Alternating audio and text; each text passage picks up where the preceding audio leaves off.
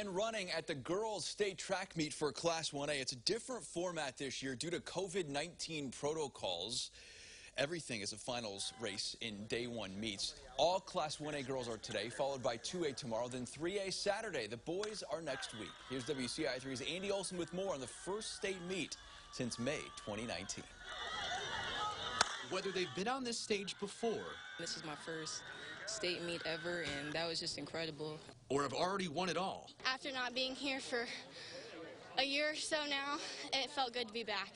The athletes competing at the 1A Girls State Track and Field Championships in Charleston have waited far too long to be back on this stage. After missing out on last season because of the pandemic, Thursday saw the first IHSA state titles given out in any sport in 15 months.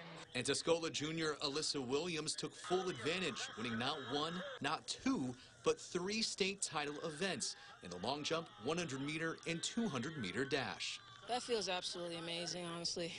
I thought with the COVID year, it might have set us back a little bit, but I'm really glad about the amount of work that we got done. All the weight room, all the track practices, no matter how hot or cold they were, it was all worth it. Williams had to take down 2-time defending state long jump winner Atlee Hamilton in the process. After scratching on 2 of her jumps, St. Joseph Ogden Sr. still managed a second-place finish. I was pretty nervous the first jump, and after I scratched the second jump, I was pretty mad about that because it was so close, and it was a really good jump. I'm happy I was able to come back. Salt Fork had the most dominant day of Central Illinois teams. The Storm finished 3rd as a program.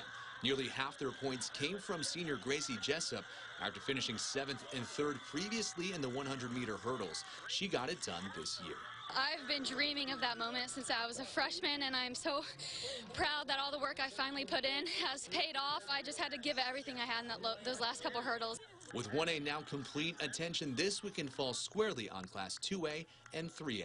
In Charleston, Andy Olson, WCIA 3 Sports. Andy, thanks. Great to see all of those. And congrats to all the girls on state titles and state medals today. Not enough time to show everyone or all the results. Head to our website, WCIA.com. We're back in Charleston tomorrow for Class 2A action. The boys are trying to secure their spot on that blue track.